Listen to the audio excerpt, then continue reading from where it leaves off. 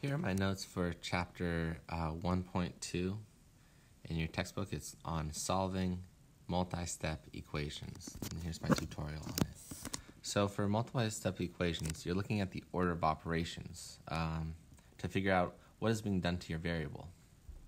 So the order of operations is parentheses, exponents, that's any number raised to a number. That's denoted by this superscript x. Multiplication and division done from left to right, and addition and subtraction done from left to right as well. Note that multiplication isn't in front of division or vice versa. You just read it from left to right. Same with addition and subtraction. You read it from left to right.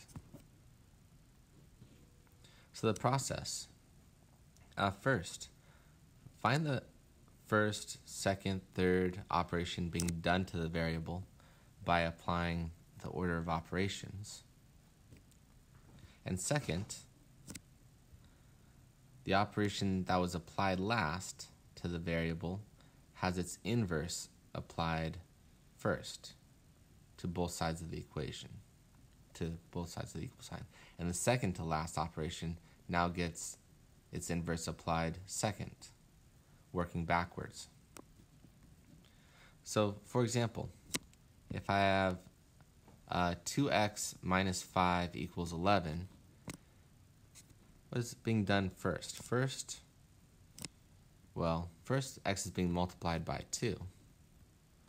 And then second, this whole thing's being subtracted by 5, and I got that from order of operations. Subtracted by 5. And you end up then doing that in reverse. So instead of subtracting by 5, I'm going to add 5 to both sides. Add 5, add 5. You'll notice that terms drop out when you do this.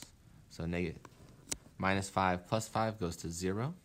I'm left with 2x equals 16.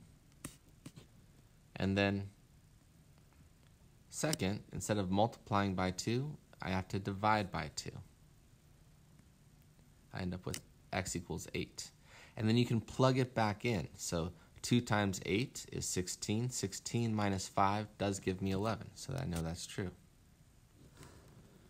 Here's examples. One that gets mixed up often is when you have a fraction with an expression in the numerator or denominator.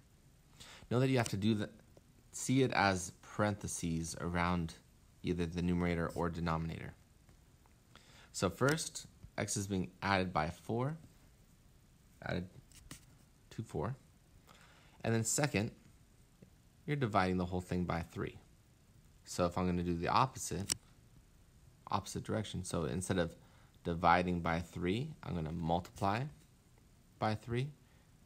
Multiply both sides by 3, and you'll notice 3 being multiplied up here is going to cancel out to the 3 being divided. That goes to 1. And I'm left with x plus 4 equals 21. Then, instead of adding 4, I subtract 4. Subtract 4, subtract 4, get x equals 17. 17 plus 4 is 21. 21 divided by 3 gives me 7. That would have worked for my original. Yeah. Next, negative 27 equals 3 times the quantity x minus 4. So because there's parentheses, we have to take that into account. So what is happening first to our variable? First, we are subtracting 4. And then second, we are multiplying by 3. So if I'm to reverse engineer that, instead of multiplying by 3, I'm going to divide both sides by 3.